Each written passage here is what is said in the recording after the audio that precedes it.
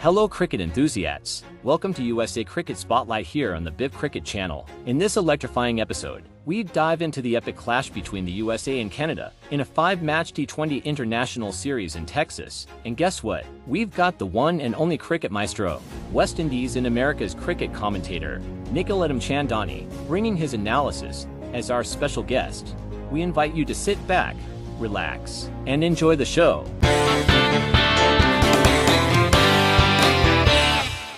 Nikhil, thanks for joining us. The much talked about pre-ICC T20 World Cup T20 International Series between the USA and Canada is here.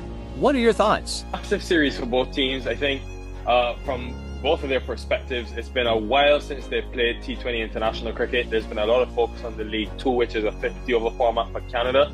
For the USA, they went to Zimbabwe. Obviously went to the World Cup qualifiers, and now for them, especially hosting a World Cup, I think is a massive opportunity. So the fact that you've got these two teams who will play each other at the T20 World Cup, there's a lot on the line for both teams, and I'm excited to see how they go. Interesting series ahead indeed. How do you expect the series to end results-wise, given that Canada defeated Scotland and United Arab Emirates recently, and the USA, while being at home, has been dormant in the format for over a year? If you look at the most recent meetings between these two teams, they've always been close. A couple of super overs in the past, one in Antigua back in 2021, another one here in the US in 2018. Canada have just edged the US on a few occasions, but they've always been close games. I think probably they start with the edge just because, as you mentioned, the fact that they've been playing cricket, they've found, I think, a really good leadership core in guys like Sad bin Zafar, who's their captain, Aaron Johnson at the top of the order, and then they've got Shamanta and others that can complement, I think, their batting. But I think when you look at the USA's team on paper, adding someone like Corey Anderson with his experience, Harmeet Singh, who's played at the Under-19 World Cup, and a few other guys, it really promises to be quite a thrilling series. But for right now, before anything and any cricket has played, just because they've played a lot more this year, I think I give Canada the edge. I see. Interesting prediction there. The USA selectors have noticeably, for the first time, called up New Zealand big-hitting batter Corey Anderson, former Indian under-19 left-arm spinner Harmeet Singh, and some other players with international connections. What is your take on the selections? I think not only will it improve their quality-wise, obviously you add internationals like Corey Anderson, who's got a 36 ball, won the International 100, Harmeet Singh, not only has done well in the Under-19 World Cup, but here in the States, MLC last year was a standout bowler in the power play throughout the innings, really. But what I think the biggest impact of their presence is competition for places. So now you've got, I think, a much deeper pool of players to select from, but there will also be that added competition within the group where guys know that they have to perform because there's guys waiting in the wings. Nitish Kumar, Milind Kumar, two guys who I haven't mentioned yet, but two guys who I think are very good, especially against spin, can be middle over options where I think the USA have struggled in the past. So there are guys that are coming in now into this team that will have to wait a bit for a place in the side, but will sort of, I think, make the guys like Aaron Jones, Gajana Singh, the incumbent guys, well aware that, look, we need to perform if we want to stay in the team in what will be a competitive team to make come that T20 World Cup.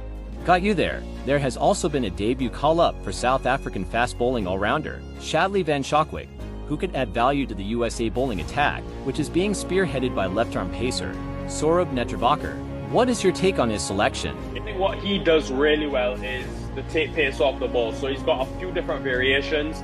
Cutter, rolls his fingers over it, the traditional off cutter, but he's also got a back of the hand slower ball. And when you look at the pacers that come through here in the US, it's a lot of seam-up. Guys like Ali Khan, Jasdeep Singh, mainly bowling seam-up. I think Van Schaakwijk does is two things well.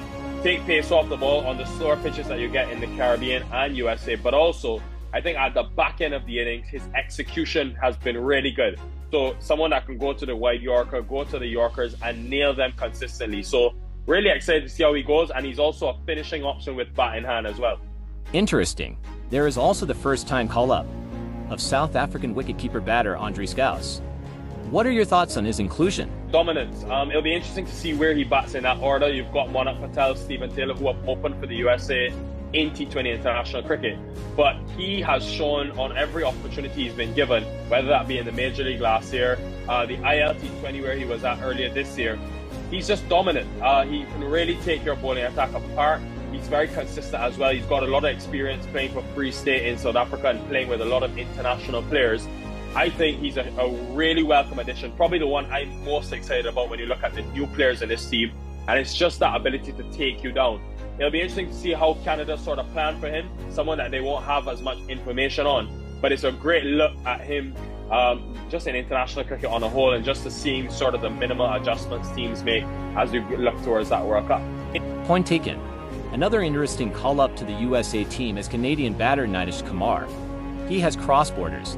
How big of a deal is his addition? Huge asset, I think, in this series, just because of the information. There will be, I think, a lot of reliance on him because he knows the players so well. Would have played with Sadbin Zafar, would have played with a lot of the guys currently in the team. So I think the fact that he knows sort of their games inside out does help the USA in a lot of ways. But in terms of his personal game, someone, again, who could come in the middle overs, rotate, strike well, but also, I think, attack, spin, and even pace at times, but definitely stronger against the spin. An area where I think the USA have missed out. But there's a lot of competition from places in that top order.